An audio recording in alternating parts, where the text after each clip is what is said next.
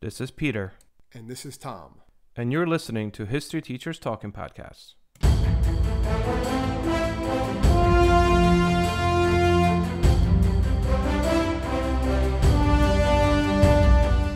All right, this is Peter Zablocki and Thomas Reska, and welcome back to our podcast. Tommy, back together again, just the two of us. Just the two of us. No, I'm not going to do that. I know, you don't like it when I sing. You know, I thought it would just add some, upbeat stuff to this. Although this is, I think, a pretty upbeat. It depends. It depends. Exactly. You just asked me a very philosophical questions about 10 seconds ago. You asked me sorry, go ahead, Tommy. What are we doing today? Well, today we're going to be looking at the decade the decade is known as the decade of the 1950s, and really going to kind of look at it and kind of ponder the question. Like the 1950s has all these different changes going on in the country, in the world, but it's also, is it a decade of conservatism, complacency, and contentment, or is it a decade of anxiety, alienation, and social unrest? So kind of both of those can be argued. Yes. And I mean, quite frankly, oftentimes when you look at just scanning through chapters in American textbooks, it's often referred to as the fabulous 50s or the American dream in 1950s. Yeah. You know what I mean? It's always, but it wasn't that for everybody. Yes. That's something that's, I don't think stressed a lot, is if you were a white male, it was probably great. Yeah. For the most part. Even if you're a white female, it was already down so much. Yeah, absolutely. Yeah. It wasn't as good as the 40s, really. Well, you couldn't work, you couldn't get work, and we'll get to that. But it wasn't this awesome time period. I would love to live. I think you've said it sometimes. You love to live in the 50s, right? Yeah. Just kind of but then you always remind me, you're like, yeah, really? You want to live in the 50s? And then you start pointing out all these bad things, and you're like, I would never want to live in the 50s. No, first of all, I enjoy air conditioning a lot more and internet and stuff like that. But on my streaming services, I like some social, like bomb could drop on us. The Soviets might go. Yeah. Plus, I sound foreign, and I'm from the Eastern Bloc, so I would never be accepted by any way, shape, or form. Yeah, well, you would be arrested during the. And I'm Catholic. I'm a Catholic immigrant. This would just not be good. It wasn't as tolerant. You're right. 50s were not as tolerant. No, not at all. Not at all. But anyway, all right. But anyway, let's talk about 1950s, and let's get into this a little bit. Where do you want to start? I guess Truman? You want to do a little political things? We could do a little political things, because there's a shift to some conservatism, right? People are like, let's shift from Truman to Ike, and then after that, we'll get into the social stuff. So basically, Truman's there, right? And he wants to continue the New Deal. Roosevelt dies in office, right? We know that. This is obviously after World War II. World War II ends 5 years prior to this. You do have the Korean War that starts in the 50s. That's a future podcast. But what Truman's basically talking about, he wants to continue the New Deal. And he says that every segment of the population has a right to expect a fair deal from the government, right? Mm-hmm. And one thing I always talk about, if you look at Truman's fair deal, a lot of it makes sense, right? He wants full employment for everybody. He wants a higher minimum wage. He wants national health care, affordable housing. He wants to increase welfare benefits, and he wants to aid farmers. A lot of these are the same things. If you look at modern day presidential elections, this is what the platforms are, right? How are they going to increase employment? Should they make the minimum wage higher? You hear that all the time, right? Healthcare, that's always something that's out there. So all this, it's nothing new, really. And this fair deal was basically a government-sponsored programs that do this, but this was also going to expand government, and people are getting very wary of that now in the 1950s. Yep. And he's facing some issues. I mean, if you really look into this, you're looking at the idea of the unions. The unions were held in check a lot during World War II. Well, it's kind of an agreement, right? Same thing in the First World War. Exactly. We won't go on strike as long as we're promised fair wages and after the war. And Republicans and some Democrats actually are opposed to the fair deal programs getting passed. But minimum wage did go up. It went up from 40 to 75 cents an hour. So that's big during the time. All right. And cheaper housing did become available for certain individuals. But most people were, like I said, very wary of giving the government more power. They just wanted peace and gradual prosperity. They were happy the war was over.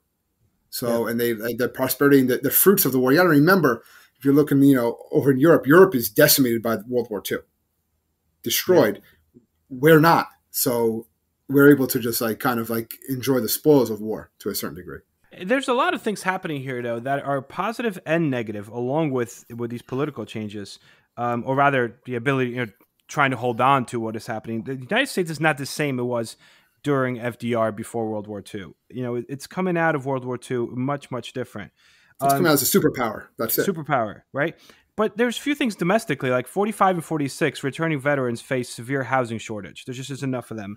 There is, that's how GI Bills really gets into, the GI Bill gets introduced also to alleviate this idea of, wow, there's all these workers coming back and these jobs are kind of taken already. Like, so what do you do so you don't have massive unemployment?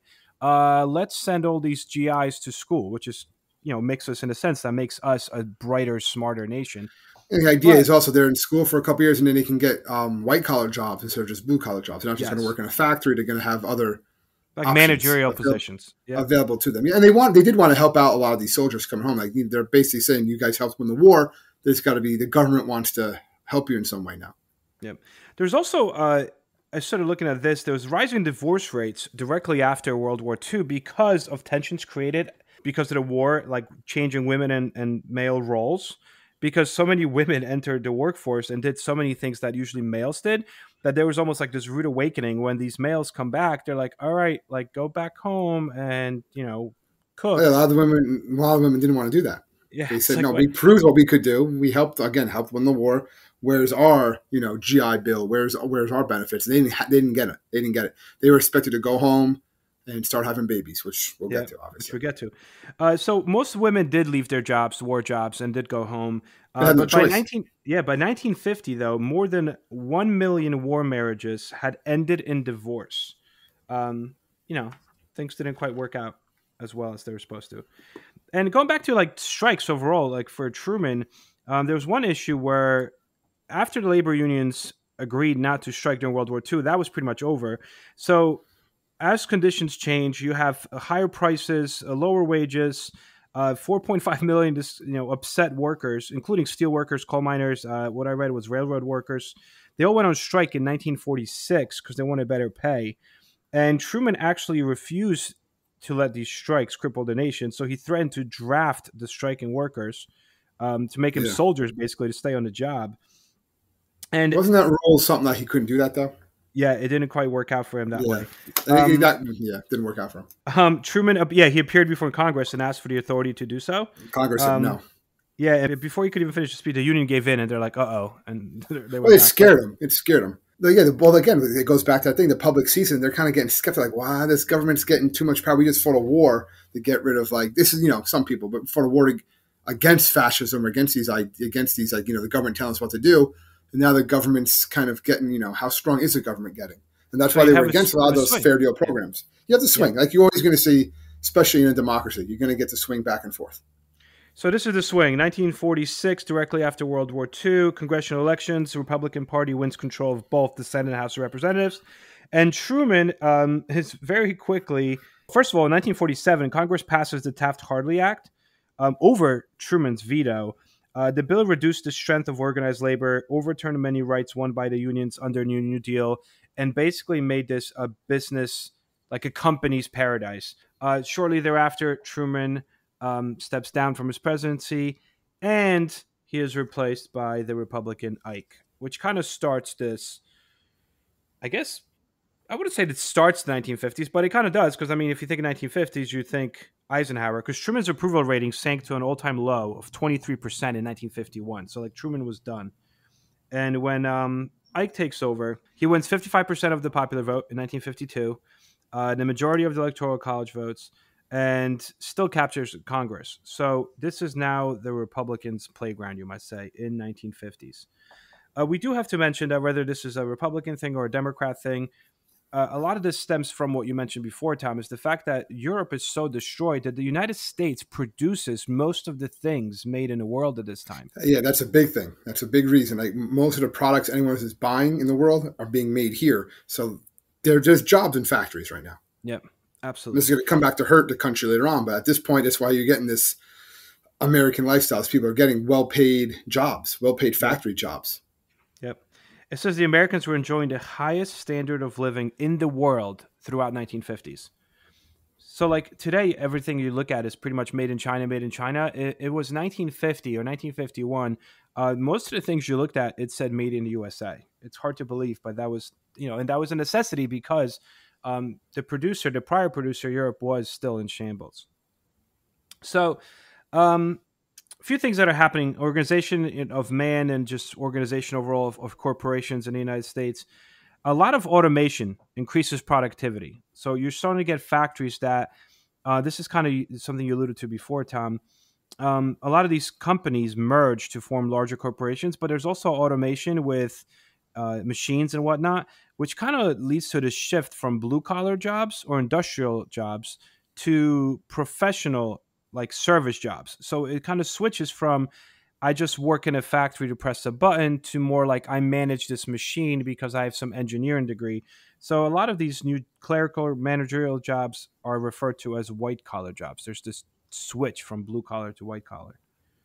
Um, Another thing I saw during here is that a lot of companies in the 1950s franchising. I mean, probably the most famous story of franchises that stems out of 1950s. Obviously, it's McDonald's. Today, you have nearly 3,000 franchised companies, and actually, I just saw that one third of all U.S. retail sales today in 2021 come from franchised companies, which is something that was new in 1950s. Did you ever read or see the story of the guy that bought McDonald's? I know of them. There's a movie that deals with it. I remember seeing It was Michael Keaton played him. Yeah. Yeah, Ray Kroc paid McDonald's $2.7 million for the franchise rights to their hamburger drive-in, which they first opened in San Bernardino in California. And the whole thing about McDonald's was that it was like an assembly line method. So this guy bought it for $2.7 million, and in April '55 opens up another McDonald's in Illinois, and with the famous golden arches. But arches, yeah, and that's it. It becomes McDonald's. Like that's yeah, what you say. Yeah, like these guys had this American really great symbol. idea, and then exactly literally becomes the American symbol. Remember, they're like drive-throughs mostly at the beginning. The drive-ups, you get the money, and we'll get to that. How the car and everything like that in suburban life in the 1950s. Even before that, I was going to go to the baby boom. Go, baby boom was important. The idea about the baby boom, basically, there's this quote I found from a British visitor to America in 1958, and he says, "It seems to me that every other young housewife I see is pregnant." Right, and in 1957, the average is there's one baby born every 7 seconds, which is huge. So the baby boom is basically after World War II, Americans start to get married at a very young age, and they start having families. And the birth rate soars, increased 90%, some 30 million people during the 1950s. Known as the baby boom. These young kids are being raised to have quote unquote real American values. All right, whatever that is. Okay, we can look at some of that, but they're brought up, and this large group of people is still a major factor in the United States today because these are the ones that are now slowly starting to retire. Right, have retired, will be retiring over the next decade, and that's going to the whole Social Security debacle, which you're always hearing about. Is the baby boomers. Yeah, it's direct. And we're not blaming the baby boomers. We're just saying. But that's just that population. Yeah. That population, because we haven't the population is actually in decline now, I believe. Well, since the baby boom. Yep. For the most part. That brings on a lot of the suburban living, right? The levee towns. Yeah. And that's kind of like where I think we should definitely stick in this area here because, well, first of all, you said like being brought up with these American values. What became really huge was Dr. Benjamin Spock's book, Common Sense Book of Baby and Childcare, published in 1946. That's basically how parents raised their children. It was like these new guidelines. Yeah. This pediatrician author sold nearly 10 million copies of this book in the 50s. And basically, this is interesting because he advised parents not to spank or scold their children. He encouraged families to hold meetings and like talk to children so they could express themselves. He also believed that mothers should stay home with their children because he thought that was extremely important. And also in the 50s, too, the kids were living long. That's a big thing, too. In the 50s, they started having more, not all the vaccines and stuff that people get now. Typhoid, polio. But they were able to, infant mortality went down a lot more, too, during the 1950s. Yeah. So if you had 6 kids, all 6 could survive. It wasn't like, 1850s where if you have 6, you're lucky if you're happy if 2 of them survive to adulthood. Yeah. I mean, when there was polio outbreak, and we talked about this. They had polio, they had all that stuff, yeah. Yeah, but when you had polio outbreaks, the fear of the disease caused families to literally like alter daily lives. And during outbreaks, they like kept kids from school for weeks. Like you didn't have to do that anymore.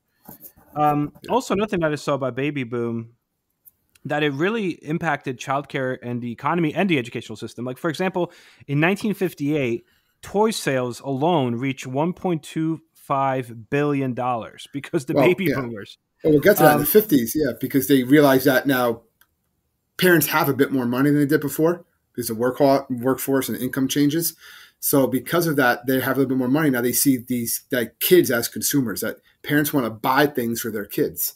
Yep. So they start to market things, towards children or towards young babies and stuff like that. As far as like, oh, give this to your baby. Your baby needs this. Your child needs this. And if you're not a good parent unless you buy them this, so it's like they have that disposable income a little bit more. So it creates a whole new era, whole new market for consumerism in the United States. Yep. There's also they say that during the decade, 1950s, 10 million new students entered the elementary schools because of the baby boom.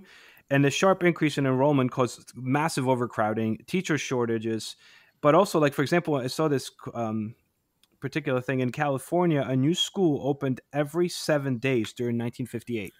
Yeah, it's happened. So a lot of these cities, right, are busting at the seams for all these reasons, right, Pete? So that creates the suburbs. Right? Yep. Suburbs, really, you don't really see this until the 1950s, this suburban migration, because the workforce and income changes that led to this like geographic mobility for Americans. So a lot of these young couples moved to the suburbs, surrounding large cities. And by 1960, I found that 60 million Americans, about 1/3 of the population, lived in suburbs.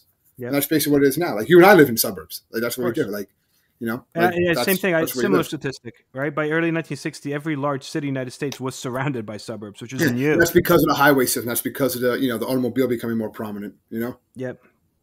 They said 13 million new homes were built in 1950s. 85% of all these new 13 million homes in a decade 85% of them were built in the suburbs. That was the American dream. I think that's the definition of the American dream. It was like this affordable single family house, good schools, safe, healthy environment for children to grow up, nice neighbors, just like me. It was like this almost like a painting of this American dream. Yeah, well, you could get some of these suburban houses, right, for was it about $8,000 with no down payment, or pay $60 a month, which is nuts. And the house that I saw, the basic what kind of American suburban living, was a 1-story house, a 12 by 19 living room. You had 2 bedrooms, a tiled bathroom floor, big deal, right? A garage, a small backyard, and a front lawn, like a fireplace, washer, dryer, like all that stuff. And this was like, you had this type of house, you're ready to go. And they made these cookie cutter houses. They're all the same, like the Levy towns that you saw all around the country. I mean, even in my old neighborhood, before I moved, when you looked down the street, it was literally like maybe 4 different types of homes. Like the whole block was really just 4 homes. Like probably it was like, Model A, Model B, Model C, Model D, and then go back to Model A, Model B. But they were all very similar. You walked into the living room, you flicked a light switch, and it didn't put a light on in the living room. You put the light on in one of the outlets because you had reading lamps. Like the houses that are built during this time were built for your like typical family of 1, 2 kids. It's very like Americanized, American dream kind of thing. Women's roles, though, I think we should talk about women's roles in the 50s. We alluded to that before, but the role is very similar in that to like previous to World War II, which is you're the homemaker, you're a mother, and basically magazines, movies, TV programs, like everything glorified this homemaker mother. Father Knows Best, which I've actually seen some episodes of, and it's a cool, cute 1950s show, but I mean, it's not supposed to be. It's Father Knows Best is the name of it. And trust me, I've been married for a long time. I can tell you one thing. My wife is the boss, and she knows best. Adventures of Ozzie and Harriet, same thing. It was all about the mom is the key figure in suburbia, like the thread that weaves between family and community, but the father always knows best, which I think is nuts. And the mother's, your job was basically to stay home and be a housewife, like you said. And like they would actually like talk about how like make sure like, when you're coming home, when your husband's going to come home, make sure you put on some makeup because he's been at work all day. He wants to see a pretty face. That's what they're telling the women. You can imagine telling like our wives that today, like, or like, don't ask that. You do not tell your husband about your day until he asks about it. You just listen to him because he was busy at work all day. He expects food to be on the table as soon as you come home. And this is what they're telling even like young girls when they're in the school, in the 50s and the 60s. These are your expectations, what you're supposed to do. And it's and you can find these videos. We're not making this stuff up. You can find these like videos that students would watch. They're on YouTube. Just look at ads. Even if you just YouTube. Oh, the ads. The ads. The ads in the 60s 1950s sexist, racist ads. I mean, it would be, you had ads of like a man spanking a woman, and like it was an ad for coffee. She gave him the wrong coffee. Yeah, the coffee was burnt. Next time the coffee won't be burnt or something like that. Yeah. What is happening? A number of women working outside the home did start to actually rise steadily throughout the decade. But they didn't go back to necessarily the 1940s World War II jobs.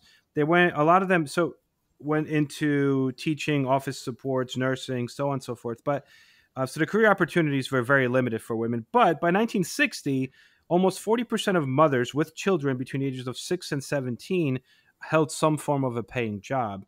And this kind of transfers over to the 60s and the 70s, but it starts in the 50s. I think it was this, and when you study just like female empowerment in history, you notice that there's a big shift.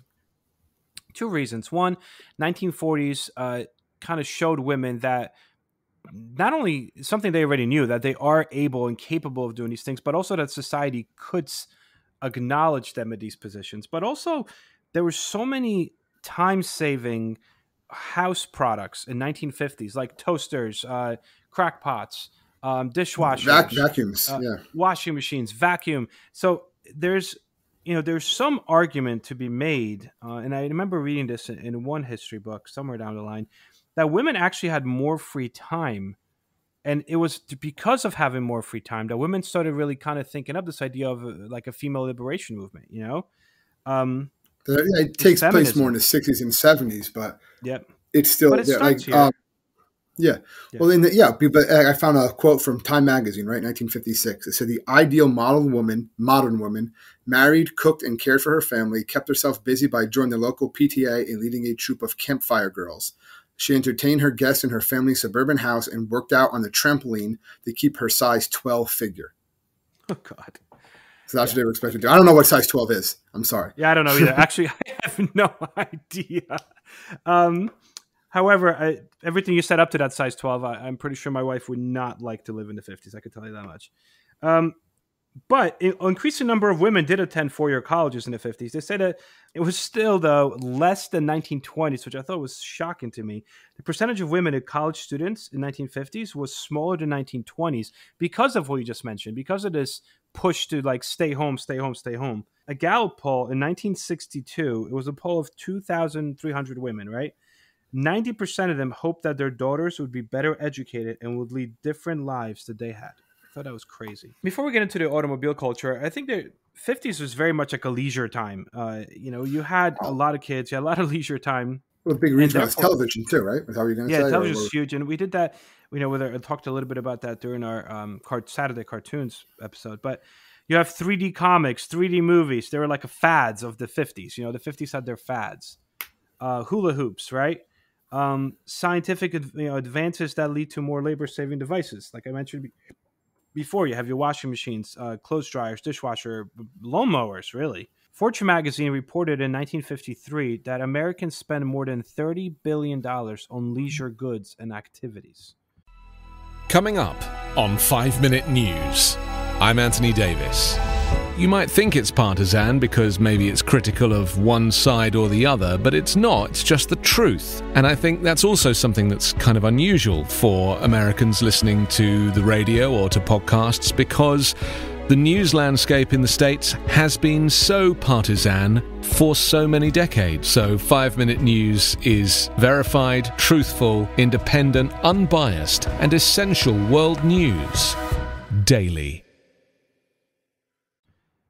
I thought it was kind of interesting. They said in the 1950s, Americans had more leisure time than ever before. For a wide variety of recreational pursuits, right? Active and passive. What became popular is millions of people practiced sports, fishing, bowling, hunting, boating, golf. Like these are like your suburbs sports that a lot of people practice. Also, more fans than ever in any other decade prior to it attended baseball, basketball, and football games. This is really when baseball becomes it was already national pastime, but it becomes very big in the 50s too. All the sports do. People want to go to these events. It's because they have what's called like that disposable income. They have a little bit of extra cash. Teenagers have money too. They're getting part-time jobs, pumping gas, working as waiters and stuff like that. So they have this own money too. So the whole culture just pops out for this teenage culture. I think that's actually in the 50s is when the word teenager actually becomes part of the American language. There was no word for, you would say, oh, this is a young adult, or this is just, Peter. But now in the 1950s, it becomes teenager. And teenagers, by 1956, 13 million teens, they spend about $7 billion a year during this time. They also make comic books reach their peak sales in mid-1950s. But it's a rise of juvenile delinquency. This idea in the suburbs, there's really not Yeah, much that's to it. do for these kids, and especially when both And parents that's are shown going in into movies, work. right? What the Rebel Wild Without a One, Cause, the Wild Without a One, yeah. Cause. So these are shown in movies. Catcher in the Rye. Right, Nice. this idea of juvenile delinquency, like what are we going to do with these kids? Isn't that very similar to this murder book that I read recently too, called the Denville 13? I think that kind of thing, that sort of stuff too, right?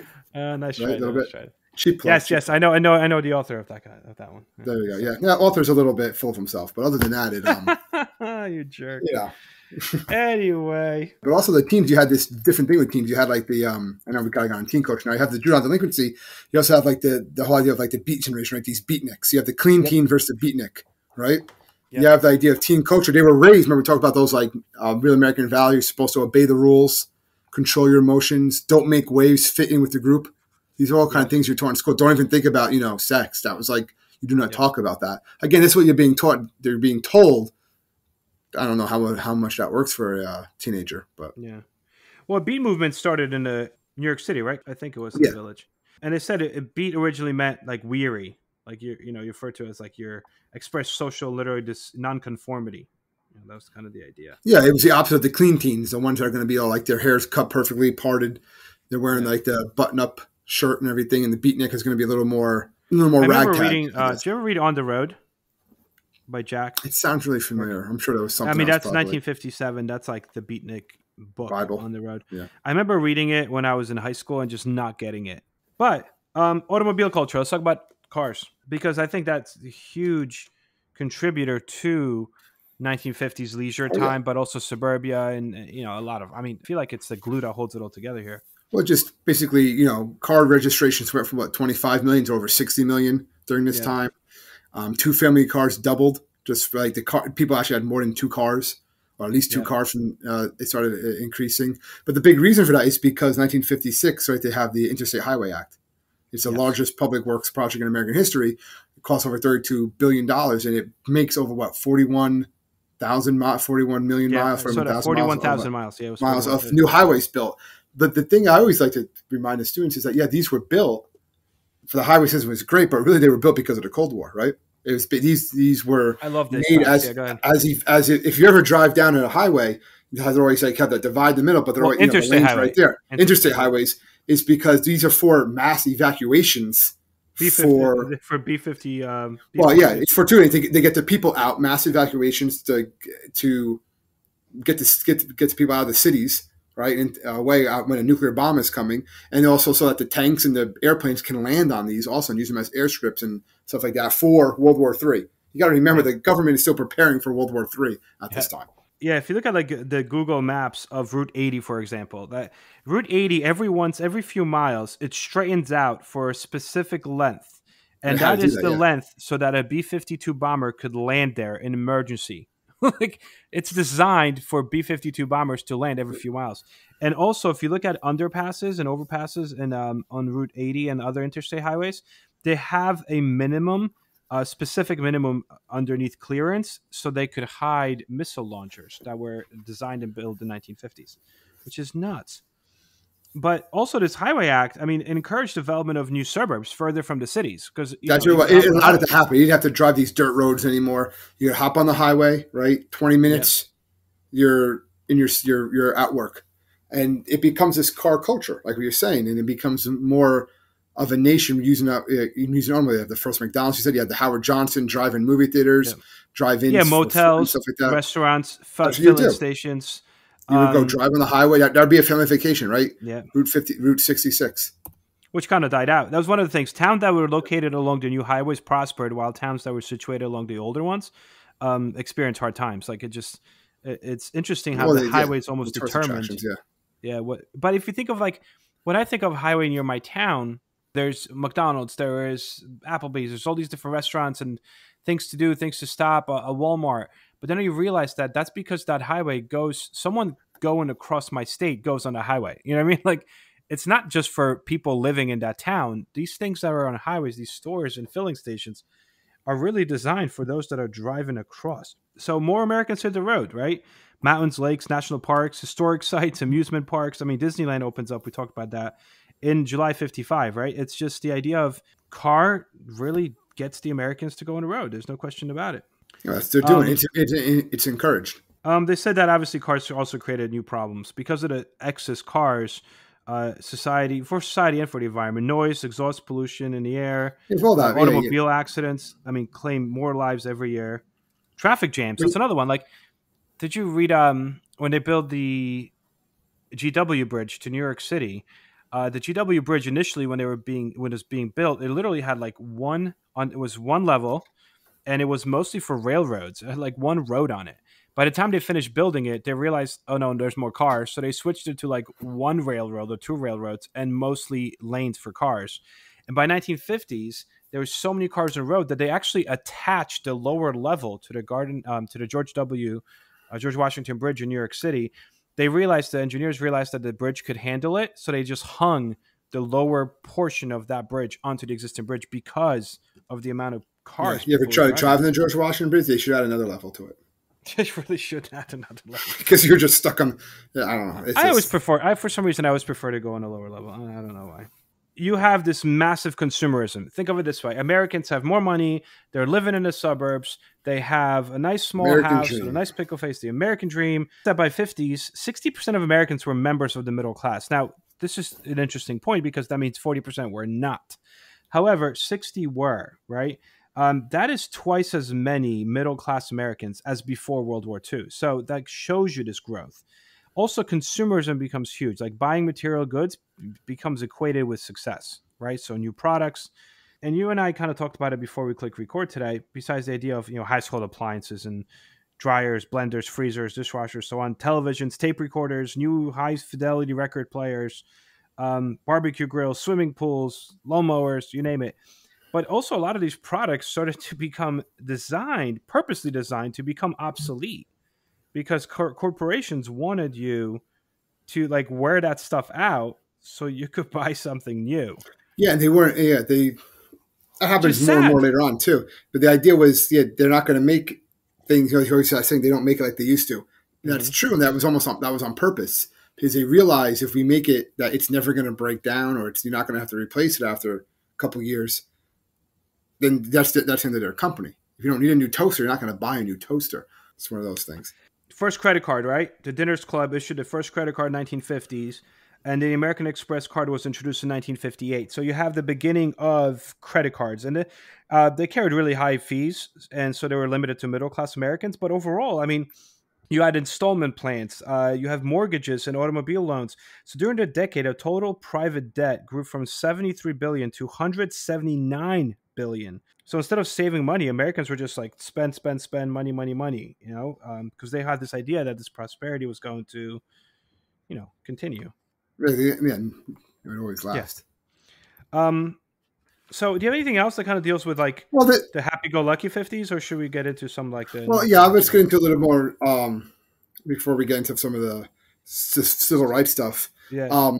We talked about a little bit the fear of the Cold War and the Russians, and I think we can't do a brief one on the 50s without talking about Sputnik. Of course. So this is a huge, important thing. Basically, Sputnik is the first man-made satellite, right? Sputnik 1 to orbit the Earth. The Soviet Union fires it up into space in 1957.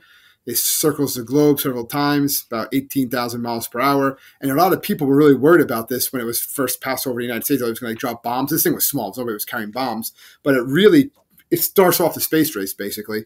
And it also puts into place the National Defense Education Act, which is basically how the government is going to spend money to fund education in math and science. And it's because they want scientists, they want engineers. We got to outpace the Soviets. We got to make sure that we do that. And it creates a whole bunch of science fiction, ideas. Basically, Hollywood uses aliens as metaphors for communist, right? Yes. Wall of the world, invasion, watch out. And they're not saying communist, they're not saying Soviet Union, but that's basically what they're implying in a lot of these movies. Yeah. And you have a lot of these families you have this fear of a nuclear attack. So it's a duck and cover generation. Duck and cover drills, right? Like Bert, the turtle, he has a shell in his back, but you don't. So duck and cover. Yeah, which would do nothing, by the way. We're not trying like if you're duck and cover on a desk and a bomb goes off, a nuclear weapon goes off, you're just going to be you're evaporated. But I guess if you're far enough away, it's going to. At the same time, it gave kids. It was want to make people feel good. But unless you have a refrigerator, make people feel exactly. safe. Unless you have a refrigerator like Indiana Jones. In the latest that's just Indiana Jones. Well, South Park did a funny thing on it years ago. South Park's everything, but they was like worried about a volcano going off, and they showed the video like if you just duck and cover and show the lava just going over the kids. So then later on in the episode, the volcano does go off, and then like Kenny ducks and covers, and it just burns him alive because lava is not going to just like travel over you if you duck, just like ducking and covering outside. It's not going to do anything when you see a flash from a nuclear weapon. Oh my god! So, but that's terrible. Yes. Anyway, that is terrible. There was a lot of Cold War tensions. Yes, Cold War, and people would build actual like shelters in their homes, like fallout shelters. That was. You had them in schools. If your school was built older on, you can probably see. I mean, my high school still had the fallout shelter sign. Yeah, like, ours down as by well. By the steps. Yeah, like here's the fallout shelter, right down there. Isn't that insane? How things have changed. Yeah. So I mean, again, 1950s. And we talked a little bit about this in our other podcasts in the morning once, but we talked about morning cartoons. But when you look at television becomes huge. It's a huge pastime in 1950s as you're sitting in a nice little one-family home in suburbia. And a lot of critics objected to the effects on children, right? As stereotypical portrayals of women, minorities, as mentioned before, Father Knows Best. Male characters always outnumber women characters 3-1, actually, throughout 1950s shows. The programs portrayed primarily white, middle-class suburban experiences. African-Americans, Hispanics rarely appeared in televisions in the 1960s. It was definitely very much like an idealized white America, which I think would be a good transition to come into like the not-so-happy 1950s.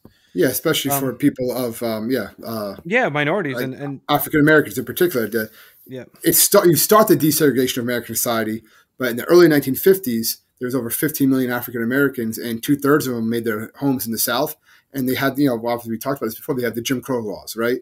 There's basically a set of rigid laws which govern all aspects of their existence. They kept them insulated from whites, economically inferior to them, politically powerless. Everything had to be separated. And basically only during this time span in the 1950s, at least beginning of the 1950s, only 20% of all eligible African Americans actually did vote. So there was very few even involved in the process.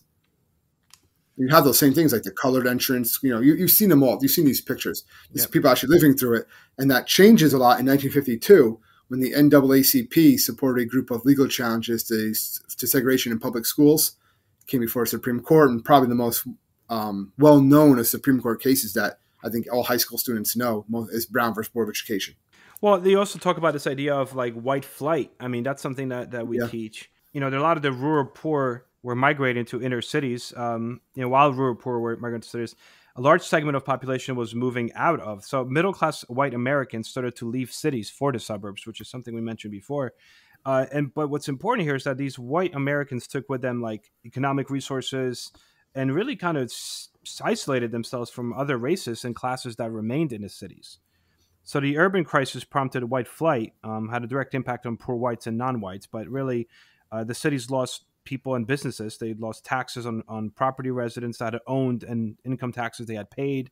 So essentially it created this idea of like an inner city. They could no longer really afford, city governments could no longer afford to properly maintain or improve schools, public transportations, police, fire departments. Like the urban poor, and most of them were African-American, suffered because of this white flight. Well, I mean, just to keep on that, obviously you had Brown versus Board of Education, right? Make segregation illegal in public schools. Many states are very slow to do that. Truman does do some stuff for civil rights, right? He does he calls for the securities rights. He ends segregation in the military. And he wanted to do it but Congress resisted passing any civil rights legislation. And then Eisenhower really showed no interest in it. It's not so Kennedy starts, and then obviously his assassination sparks. That's a whole other thing. You have Little Rock 9. I mean, that's something we can do an entire podcast on. I want to give them talk about it, but basically that should be a podcast. That should just be a podcast. But obviously, the governor sent the National Guard to prevent them from entering the school for 3 weeks. So then they send in the Eisenhower does get involved here, and he actually sends in 1,000 federal troops to escort the girls to class to enforce Brown versus the Board of Education. Yeah, so 1950s, is not just this peachy time. I mean, we're having some massive social it's Rosa Parks, Martin Luther King. It's the beginning of the civil rights movement, hardcore. A lot of times you think of probably the 60s as a civil rights movement, but it starts like the Montgomery bus boycott. Martin Luther King was chosen as spokesperson for that boycott. That's all starts in 55. Crazy. You have the Civil Rights Act of 57, which was a federal bill which to made it a federal crime to prevent a qualified person from voting. So you definitely hear that about that a lot now too. Wow. And a lot of Americans kind of refuse to, like, especially people that move to the suburbs, they refuse to believe, or were kind of unaware of like the decaying inner cities and like Really there's aware of it. racial injustice. That'll change with television. Yep, in areas of the United States that they're not accustomed to. And then Michael Harrington published in 1962 The Other America, Poverty in the United States, and it kind of showed that not only he confirmed the fact that we have widespread poverty in the United States, but how brutal it was. And, this is the most powerful nation on earth, having a massive poverty problem. But it's also this poverty that leads to activism. Mexicans are seeking employment. African American civil rights movement. Other minorities begin to develop like political awareness and voice, trying to basically get some form of activism going to go against this flawed, right, perception of this peachy, old, glamorous America. And people start to realize this, right? Right. So it's like time passed, more and more people these young people start to stray from their views of their parents. They question if the country is doing enough for, civil rights, where they were against nuclear weapons. They were unsure if communism was such a bad thing, really, after they started having that. So it creates that counterculture is what leads to the counterculture of the 60s and 70s. Yeah. Right. The going against that counterculture is basically going against the ideas that they were brought up in the 50s. Yep. So it's interesting. You can't have the 60s and 70s without what the 50s are first. Agreed. Rock and roll. I mean, I'm sorry, with the teen generation, Elvis, absolutely. Right. That we should have kind of mentioned that we talked about the teens.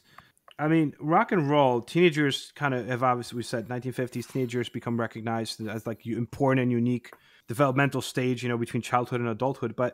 And that's also because so many of the late 50s, you're talking a lot of these baby boomers are becoming of age. But Presley becomes the unofficial king of rock and roll. And the term was coined by a Cleveland DJ, right? Alan Freed. Yep. Was supposedly the first person to call it rock. He was calling it rocking and rolling music. And it became shortened to rock and roll. In 1951, Cleveland, Ohio. And it was interesting because the audience of that radio station was mostly white, but the music that was usually produced by African-American musicians, which is kind of where this idea grew out of rhythm and blues and country and pop. Like that's essentially what rock and roll was, which it became huge. I mean, it became Elvis, that could be a podcast in itself, kind of exemplified what it meant to be a teenager in 1950s. You got some fun facts from 1950s that we talked about a lot of them, but you obviously have things like Barbie makes her debut during this time period. Yeah. The Ben-Hur was released that won a total of 11 Academy Awards until Titanic. Oh, no, Titanic also won 11. I think it also won 11 and tied it. What do you call it? Alaska and Hawaii become the 49th and 50th states in 59. Yes. So they haven't had any states since that time, right? And Mount Everest was climbed for the first time. The ascent to Mount Everest. Now you hear now it's like so many people go there all the time that it's like become like it's polluted. There's like really? There's like coke cans all over the mountain. Yeah, I was reading articles about that. 1953, The Old Man and the Sea by Ernest Hemingway receives the Pulitzer Prize. TV dinners were introduced in the 1950s. Yes, they were. Convenient frozen meals becomes a big thing. Since I had a TV dinner. Like the Hungry Man and stuff? Yeah, the Hungry Man. College, I would be like a treat. I'm going to Hungry Man today. And that's a big one. If you look at the nutritional value of this thing. Oh, if you look at it now, but it's like, terrible. Oh man, if I the sodium, like, oh my God, I'd be dead now.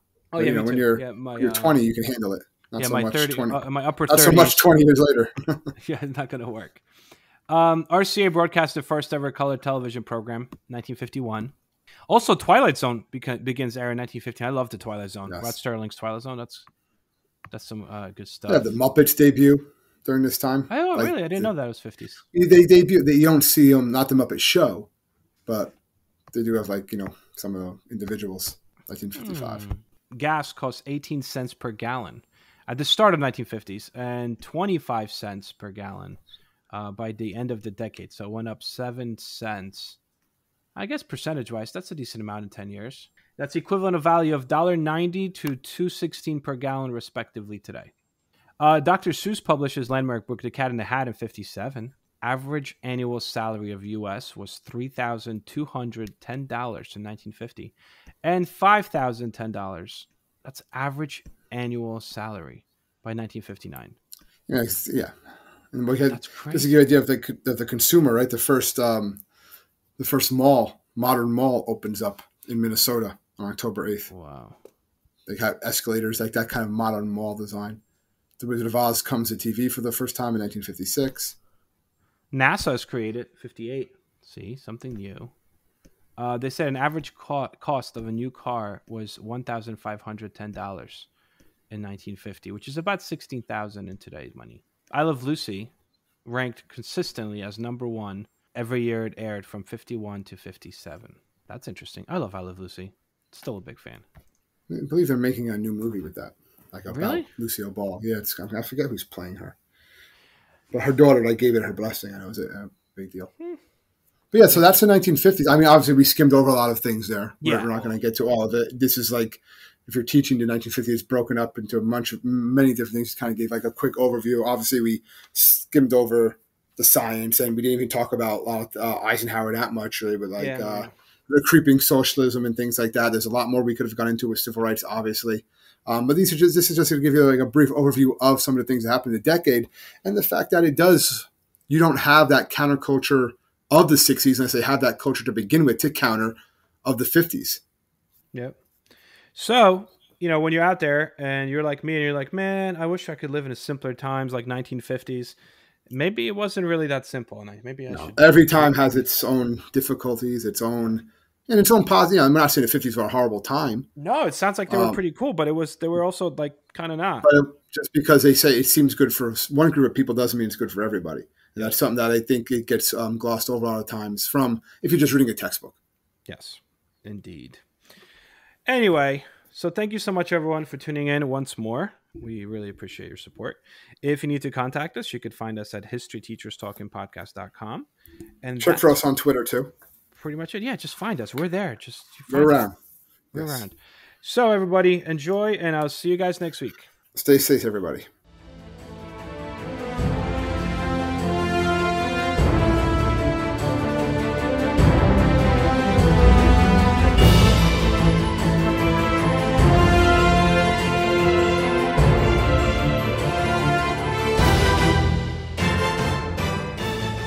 I hope everyone enjoyed our podcast, and if you would like to email us, you can do so at historyteacherspodcast@gmail.com. The Battle of Waterloo was one of the most famous turning points in world history. But what happened next? My name's David Montgomery, and I'm the host of The Siècle, a history podcast that tackles exactly that. Join me as I cover France's overlooked century in between Napoleon and World War I. The Siècle, spelled S-I-E-C-L-E, is part of the Evergreen Podcast Network and can be found wherever you get podcasts.